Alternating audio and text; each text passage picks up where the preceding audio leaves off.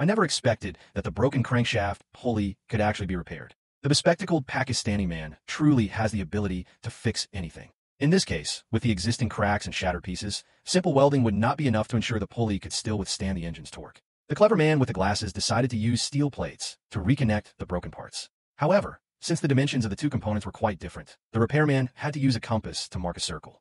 Only when the data of the steel plate matched the inner diameter of the pulley could a perfect connection be achieved. But due to time constraints and a significant margin of error, to ensure the steel plate aligned with the markings, the repairman had to use metal cutting tools. This not only improved the cutting efficiency, but also smoothed the edges. Under strong cutting force, the oddly shaped steel plate quickly became a circle.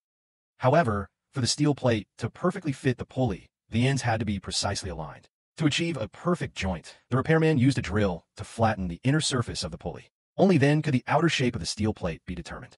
Since direct insertion wouldn't guarantee a flat surface, the repairman had to cut threads into the inside of the pulley. These threads were critical, and even an experienced repairman wouldn't take them lightly. Once the inner diameter data of the pulley was confirmed, the steel plate could be processed similarly.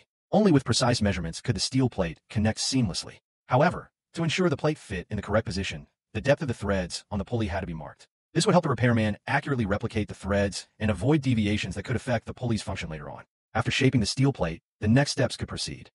The crankshaft belt pulley was directly connected to the rotating shaft. Even with threads of such large diameter, the repairman managed to achieve a smooth connection between the two parts, all thanks to his excellent craftsmanship. Next, the steel tubes used for fixation were removed, completing the material filling process. However, since the pulley still had many mounting holes, the main shaft needed to be drilled. Only by restoring the diameter of the central hole to factory specifications could the remaining holes be accurately marked. Once a lathe was used to process the part to factory specs, the repairman could fix the custom molds by marking according to standard factory guidelines. The joint steel plates could finally function properly after the repairman carefully marked the positions to avoid errors with the drill. He even used a chisel to remark several times. Only by precisely locating the center of the hole could misalignment be avoided. To prevent the threads from loosening, he also had to machine special connection points. This not only helped the bolts securely tighten the internal threads, but also eliminated potential safety risks for future use. With the appearance of a large drill bit, the pulley regained its basic shape. However, to ensure that the limit holes could firmly hold the steel plates, the inner walls of 3 holes needed machining.